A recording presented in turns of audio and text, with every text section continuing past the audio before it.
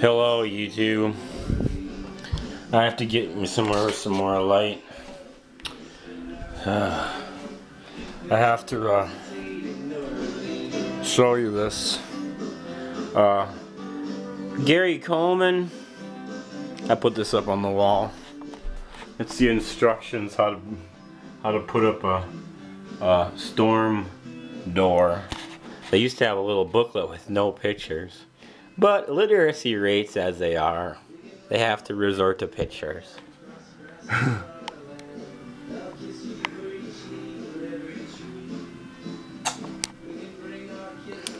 just like the Dairy Queen or McDonald's, right? I remember they used to have a list of pictures up there. Just a list of what you had. There's no pictures at all. With prices. Now they have to have a large picture of everything, or else chances are, otherwise they just have a bunch of people staring blankly at their old menus. No, let me look for a second. I'm still looking. Now I got a big picture of a taxi. Oh, I want that. It has a number. But anyway, about Gary Coleman. He said he had like a little 4-inch gash on his head. Well, look at this gash on my head. Ooh. Is it gonna get flagged for graphic portrayal?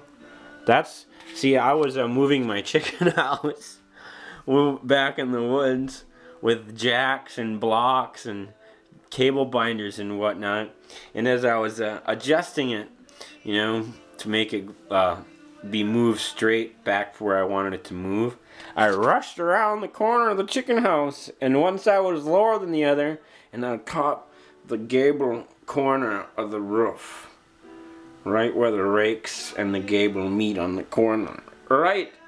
And I was wearing my trusty boonie hat with nice canvas in it. It didn't rip, so this is just an impact wound. See that?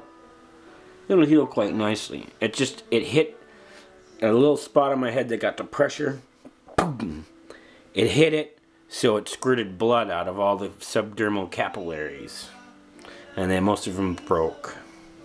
Oh, that's what happened to me today. Sloppy housekeeping doesn't pay, don't you know? I have kind of a haphazard museum around here.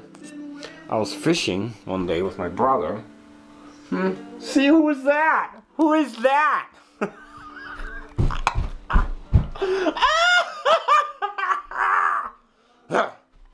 And how it'll be. And here's a guy playing frisbee in China. And here's my modeling clay box. And this guy's shooting bait off of his VW bus in Washington. See, I got stuff to look at. Oh, the head injury has done something to me, I do believe. This is AugustusLarch. Thank you for bearing with my craziness.